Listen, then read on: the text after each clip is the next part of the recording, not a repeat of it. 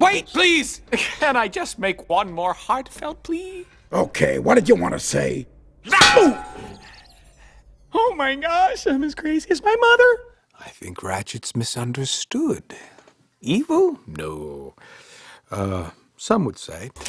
He's the head of a, sort of a global corporation, and, he's the #2 guy, next in line, if you will, and, he's a bit ambitious. And, yes, it's true he would do anything to get what he wanted or needs, including, basically, disembowel the robots, but, he's still a decent guy if you really get to know him. Okay.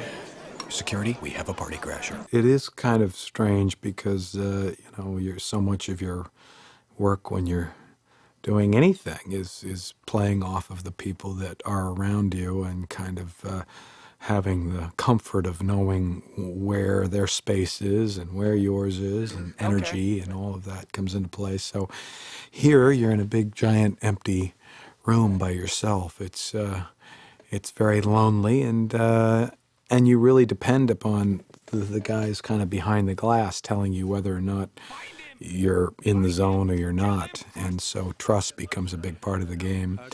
But it's great fun, you know. There's no